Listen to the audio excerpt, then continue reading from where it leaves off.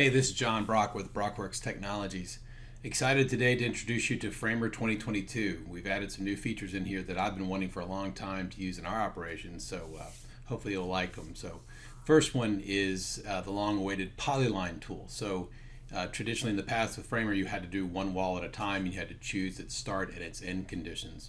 And now you can just do a polyline around the building. So let me show you how that looks like. So this is a new tool that we've added. It's the Polyline Wall Tool. So if we engage that, I'm going to do a 2x6 wall, single bottom plate, double top plate. I'm going to start out with one stud. I'm going to go California right in this case, but it'll alternate left and right as we go around.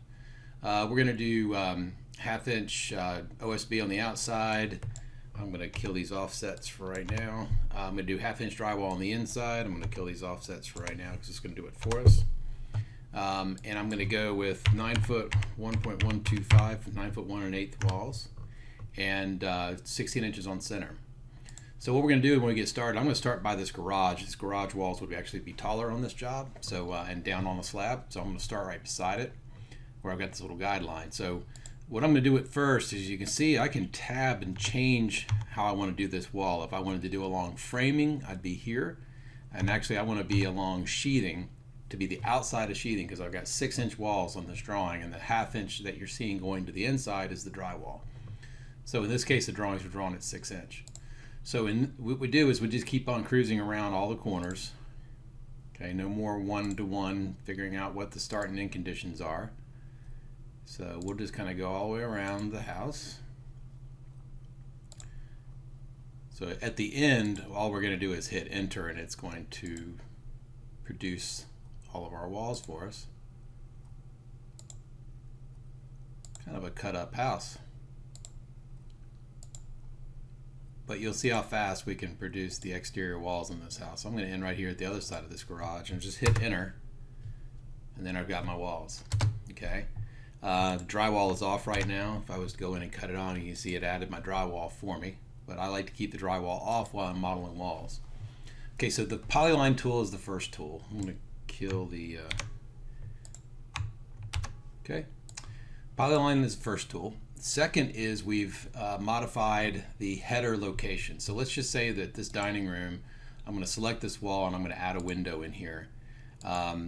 We've also added this as a dialog box here. So standard would put the header just above the opening.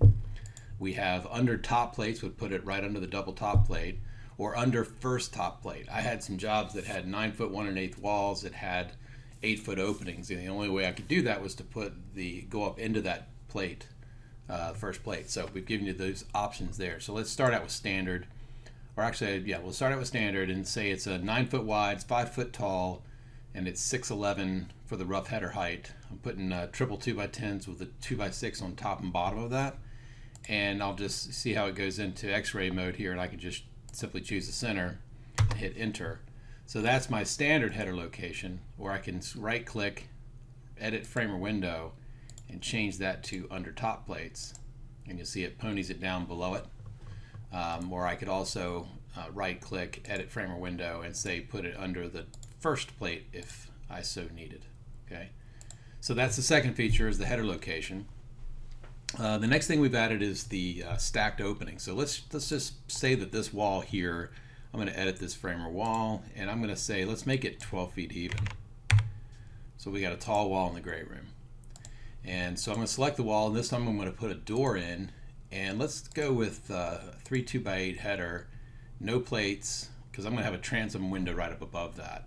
It's a 6 foot by 6'11" door, and we'll go ahead and add a couple of jacks in there, and then just snap where I want it to go. All right, so let's say that we had a 36-inch window that we want to put above it. I'm going to come in and just do a simple guide of 36, and I'm going to measure down to the floor. And that's 10/6 1/4.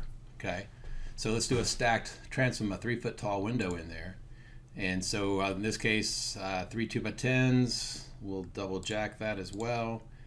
Same 9 feet, but this time it's going to be 3 feet tall, and it was 10/6 1/4, 10 foot 6.25. And I'm going to choose that set too wide. That was a 9 foot window. Let's do this again. So this time we'll go with a 6 foot wide window, and select the midpoint, and you can see we have our nice place. The header height went up there. Let's edit that framer window. Now when you're editing a window and you have, let's see, in this case we're going to change it to standard. There we go. Alright, so now we have stacked openings that we couldn't do before. So that's a pretty cool feature. Alright, one other feature that we've added is Gable Walls. You used to could not do anything. It had to be at least like 3 inches tall. You couldn't go down to 0. So we fixed that now. So let's do a regular framer wall. It's 2 by 6. We don't need but a single top plate. Let's say we're just framing up to some rafters up there. So we're going to go with 1 stud to 1 stud, 1/2 inch OSB on it. We don't need any offsets. We'll keep our drywall. We don't need any offsets. But we're going to change this to a gable wall. So we change that up in the type. I'm going to put 0 for the height and a roof slope of 45 for a 12 pitch. So now if I come in here on top of this wall, let's just go right across the other side. I've got that nice gable that fits in there nicely. Okay, so that is a new feature where you're able to go down to 0. Of course, you can give it any heel height you want right in there, but in this case, we wanted it to go down to 0 as if we had some rafters there. All right, then the next thing I want to do is the next new feature is we can now add openings in gables where it used to be you were limited to the height of the opening being the lowest part of the gable or the shed. Works both on the same way on both.